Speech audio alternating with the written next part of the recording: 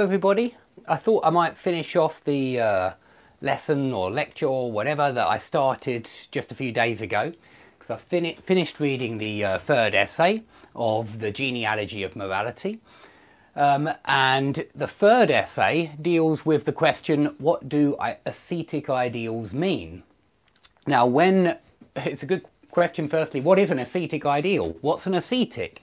Well, an ascetic is usually a word used for somebody like a priest or a spiritual leader who refuses earthly pleasures, who refuses the physical pleasures of the world, perhaps in exchange for spiritual pleasure. Yeah, he doesn't want, he avoids certain practices that he would perhaps consider hedonistic, like physical pleasure, in exchange for something higher, in exchange for an imaginary world, I think Nietzsche would often claim.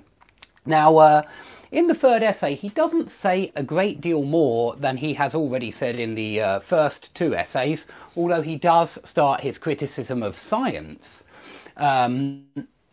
So you've still got this idea. Nietzsche always thinks in terms of two different types of forces. For Nietzsche, I think every moment is an evaluation. This is why evaluation and interpretation is so important for him, because for Nietzsche, to live is to interpret, to evaluate. That's part of living, that's part of life, and I suppose that's the everlasting part of life, that we always have to evaluate and we always have to judge, we have to interpret.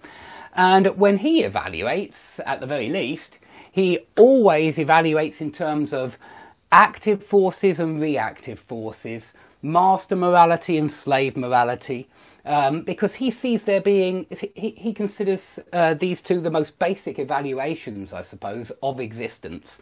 And when he looks at a philosopher or he looks at an artist, he is asking himself, can I find active forces in this philosopher or can I find reactive forces? He wants to know what kind of ideas are represented by the artist or by the philosopher. Are they reactive ideas? Are they unhealthy ideas? Or are they healthy ideas? Do they affirm existence as it is? Or do they negate existence as it is?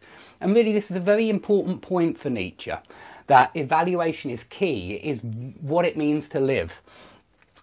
So he talks about what ascetic ideals mean, and one thing that Nietzsche is very famous for saying, and I think it's in Genealogy that he says it, but I can't remember precisely, is there are no facts, there are only interpretations. So again, this is this idea that there's no such thing as a true world, a real world, not in the sense that is often spoken about, as in a world sitting out there for us to discover. He doesn't believe there are facts for this reason. Now, I know that very often nowadays children are taught that there's a difference between a fact and an opinion. Now, I actually agree with Nietzsche that there is no difference, and actually all facts are opinions, they are interpretations. Even a fact which you might think is absolutely always true, you don't know it's absolutely always true, not under all conditions. Even if we take something simple like water boiling at 100 degrees Celsius, if you change the pressure of that bottle of water or that glass of water, it's very easy to make it boil at a much lower temperature. And in this sense, you can't lay down absolute truths. You really can't. Any kind of absolute truth that you think is absolutely true, it may actually be mistaken. And in this sense, he says there are only interpretations, because to live is to interpret. Now, we've already seen how Nietzsche talks about the man of resentment.